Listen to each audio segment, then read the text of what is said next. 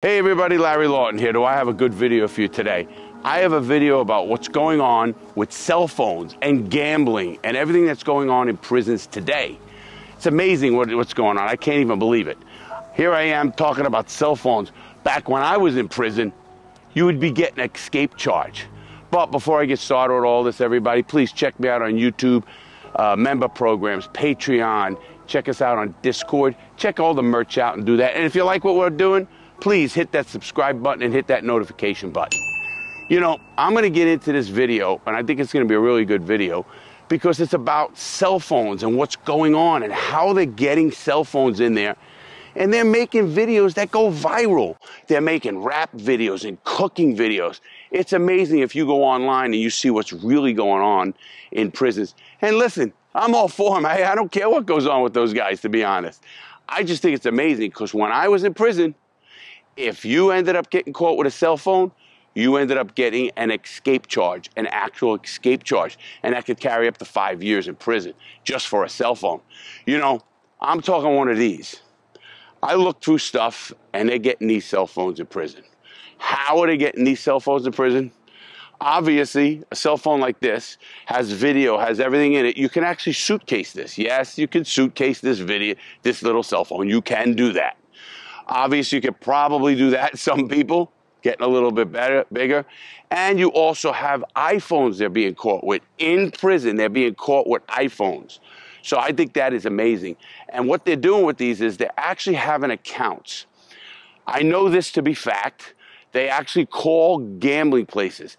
They have accounts in gambling places. What they'll do is they'll actually set up an account on the cell phone, give the guy $50 or $100, and these are regular, reputable sites, so they don't know what's going on, and they're not at fault.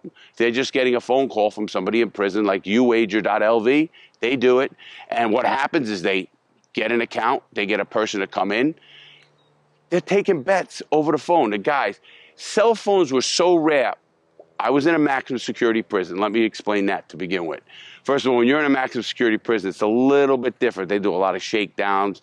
They're always there. And when you get caught, what I said, it was an escape charge. Now I know it's not an escape charge. It is a violation of prison policy, but it is not an escape charge.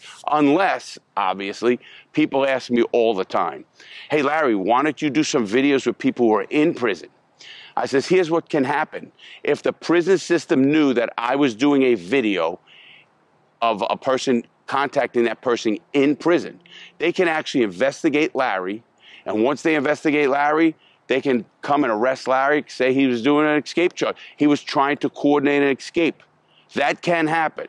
That's why I'm leery of talking to anybody in prison unless it's a legal way, through the phone itself, where you hit the number 5 in the federal system, or even state prisons. You have to, let them know it's a collect call and stuff of that nature. So they're doing that. I get a kick out of this because here's what's going on. I'm looking at this fence, I'm looking at things around me, and it reminds me a lot of prison. And how do they get them in? They get them in through drones. Literally, they'll pick a drone and have somebody fly. These drones are crazy. I had one. You can fly miles with them. They'll fly early in the morning. They'll drop drugs or the phone itself into a prison yard, and a person picks it up. When I was in prison, they actually threw tennis balls. They would open up a tennis ball. They would put dope in the tennis ball. They would tape it closed, and person would come closer enough to the fence where the guards are on the double round, they call them. They have 2 trucks going around every prison, and they would throw out the ball over the wall into the yard. Well, what happened then is I would get up in the morning, not me per se, but a person would get up in the morning. He would go to the yard, because you could do that. He'd go get his exercise on. He knew there would be a ball out there full of dope. He would take that ball, and even if he thought he was going to get shaken down coming in, he could then suitcase that. So they would do it that way. Same as a drone, but actually a lot more sophisticated with a drone. Obviously, they come in through visits. A visit, guy gets a cell phone during the visit. The girl brings it in. Obviously, she puts it somewhere. They can't find it, but they don't search women like they're going to do the inmate. Because every time an inmate goes for a prison visit, he has to strip his clothes, take everything off, and bend down, lift his nuts, bend down, spread his cheeks, and obviously if you have something in there, they're not going to find it. Well, what a guy will do is actually put a little bit of Vaseline right on it around the anus of the butt. And he would actually get past the cell phone during the visit. Something of this size is very small. And actually, or the girl might just slide it down his pants and he can rearrange himself and actually suitcase this thing. And then he walks in, it's in him, they strip search him again, and they don't know, and he comes out. And they would do that, and it would be a new cell phone, and it would have all the cellophane around it. So it'd be very easy to do. And it's done, believe it or not, quite often. Obviously, a major way cell phones go in there, and at the mass amounts of them, it's money. It's be with a guard. They're coming up with 200 and 300 cell phones after a big shakedown. Think of what I just said, 200 or 300 cell phones in a prison. They're literally running businesses. They're running TikTok videos. They're running YouTube pages. They're running Facebook accounts. It's amazing what they're doing. Rap videos. I watched the whole rap video go viral on a cell phone. Now, what the guards are doing, and this was told to me by a guard, what they're actually doing in prison, people, is the guards would get these cell phones, they'd find them, and they'd literally sell them back to the inmates. You hear what I just said? Sell them back to the inmates. And that was told to me by a guard, so I know it to be true. Obviously, they don't pay guards too much money, and when you're not paying somebody much money, corruption is going to follow. Listen, most guards don't go to prison, don't go get in trouble even. They just have to get fired, or they say that they've been threatened. There's a lot of ways they do stuff like that. And that just happens in prison. Here I am. I feel like I'm on the yard. I really do. I'm out here in the open. These fences, I mean, I remember looking through these fences like this and wishing I could be out. But it was a little bit different. There would be another fence 8 feet from this fence, and in between it'd be concertina wire. There'd be all wire, so you can't jump that fence without getting ripped to shreds. People would try it. They would put a blanket over the top fence with the concertina wire, another blanket, and still get. I watched the guy come back. He looked like he was shredded, like he went through a meat shredder. And that's how bad they get cut, because he fell from the fence into the concertina wire. So that's pretty wild. So now think about this. We got Super Bowl coming up. Right now, the Super Bowl is in another week and a half. 2 weeks, I think it's something like that. Think about this. They're going to have guys betting from prison. Hey, I take Kansas City if they're the winner. Hey, I want Kansas City. I want them for $50. And they're actually making bets. It's funny because they're doing it that way today, but when I was in prison, I was the bookie. I would actually take books of stamps and even street money on a bet, and then the person would have to give me that street money, you know, by sending it to my people on the street. So things come into prison, whether it's dope, whether it's cell phones. These shock me because here's another thing they have to bring in, and people don't understand this. They have to bring in chargers. How do you bring in a charger? Is it just a wire, or do they have the charger? I've never seen a cell phone that just is a wire. They have a charger on it. Here's another problem they might have, but they're figuring ways around it. Some new cells and new prisons they make, there's no outlets in a person's cell. So how do you do that? If you notice the videos you're seeing, they're usually in county jails, they're in older facilities. A brand new facility won't have outlet in the cell. So how do you then charge your phone? Obviously, you can't just keep getting new batteries. It's a little bit difficult, more difficult than that. But again, you have a guard, or you have an orderly who works at night. He's out, and he's supposedly mopping the floors, and he's plugging in cell phones and charging them for people. The big problem they have there, and the reason they're finding 500, 300, 200 cell phones is because there's a lot of snitches. You got the shirt right here. 3 can keep a secret if 2 are dead. And I'll tell you what, most of the people who get caught in prison, they don't get caught on the phone like the guard comes by, who are you talking to? No, it happens because somebody in their own crew or wherever it is says, hey, they got a cell phone in that cell. Then the guards come, they might do a massive shakedown, and they're gonna get that phone and many others. Yes, we had hiding spots, but you gotta remember something. These guards have been doing this a long time, actually longer than us. So a lot of times they know what's going on. Sometimes they're lazy, sometimes they're I hate to say it, bought. But what a person would do to not get caught with their cell phone, besides if they were told on, they can actually suitcase this at night. This is really small, and I'm not being a smartass. This is not a big thing to suitcase.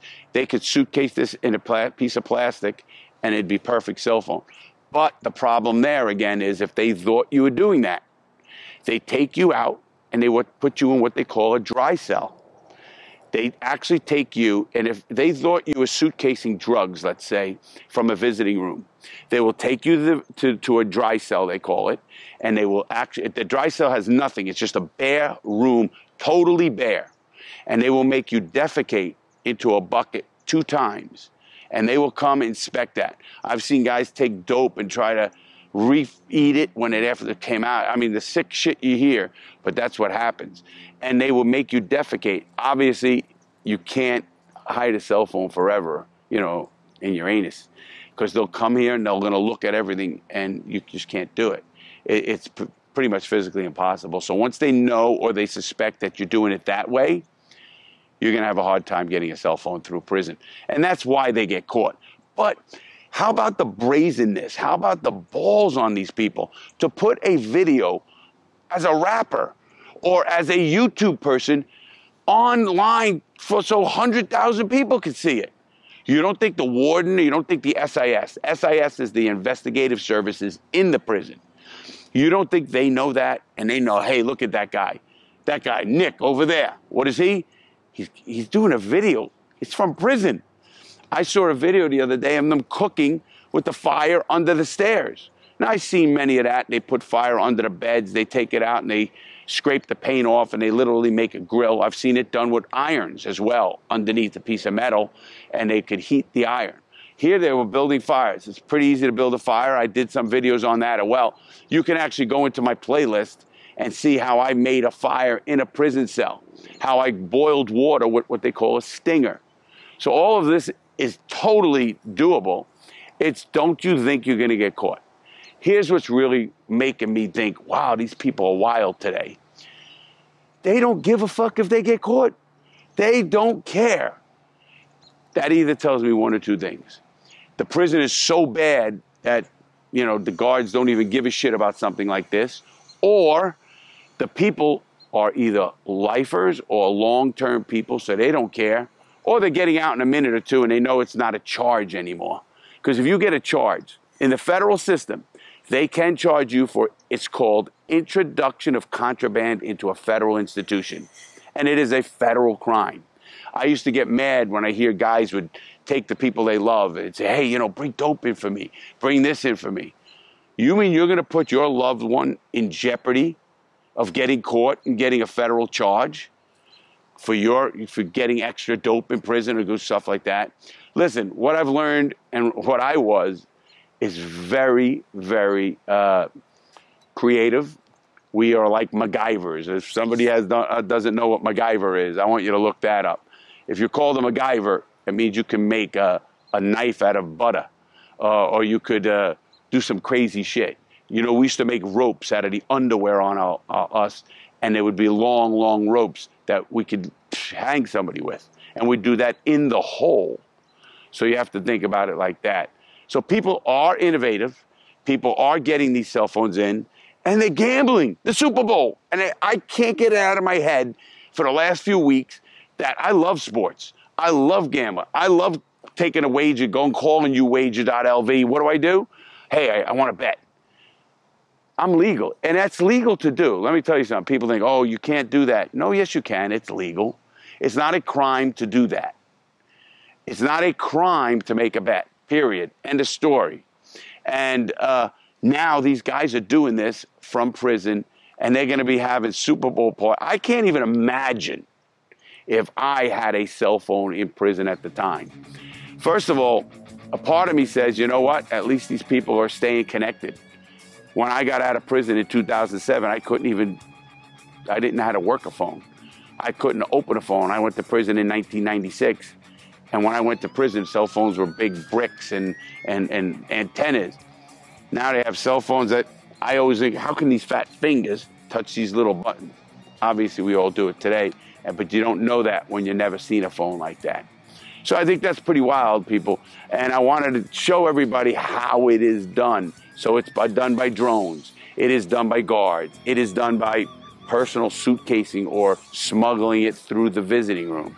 Those are your three major ways cell phones and other contraband, for that matter, are brought into prison. And it happens all the time. But if you like what we're doing, hit the subscribe button. We got a lot coming up. Make sure you hit that bell and notifications, and make sure you stay tuned for our next video. We're getting real creative. Have a great day, everybody. Please stay safe, make good choices.